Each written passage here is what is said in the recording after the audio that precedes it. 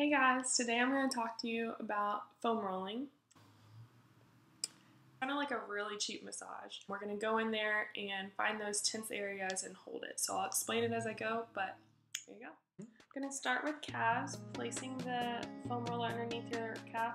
You'll roll slightly on the outside as well as the inside, feeling out for any knots.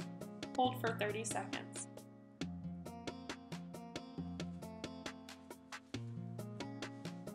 The TFL and IT band are always really tight for a lot of people. Lie on one side. Your foam roll is just above the knee and you're going to just below the hip. You're rolling back and forth looking for knots. When you find a knot, hold for 30 seconds. Keep your top leg over your lower leg with the foot touching the floor. Continue as you find those knots until you feel the tension release. Adductors or groin area is next. You just lie on your stomach, rolling the inner thigh up towards the knee.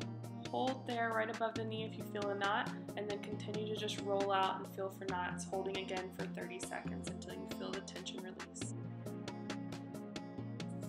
Lats are next. You're going to roll on your side. Your bottom arm has the thumb facing up. Go ahead and roll back and forth to find the most tender spot, and then when you do, just hold there for 30 seconds until you feel that pain reduce.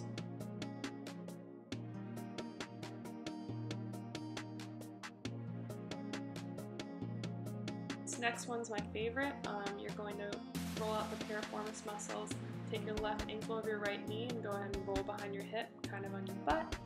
You'll just roll out until you feel that tension release. If you feel a knot, walk into it, sit up nice and tall, and hold for 30 seconds. Just breathe.